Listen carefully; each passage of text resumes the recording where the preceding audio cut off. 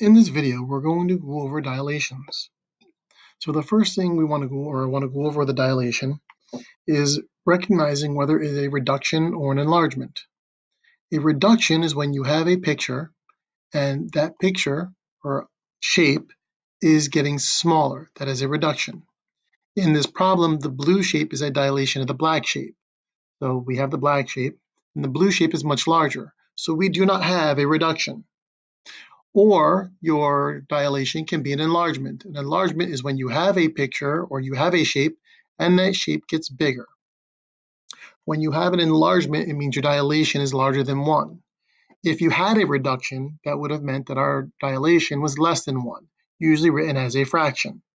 Since what we have here is an enlargement, that means our dilation will be a number larger than 1.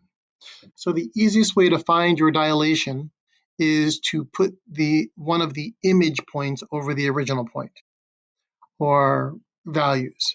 So if I take the image of point W and I put it over the the original point W, just divide the x's and y's separately. -6 divided by -2 would be 3, and 6 divided by 2 would also be 3. Since when dividing them, you would get 3, it means your dilation is a 3. And I could have done this with any of the points that we were given.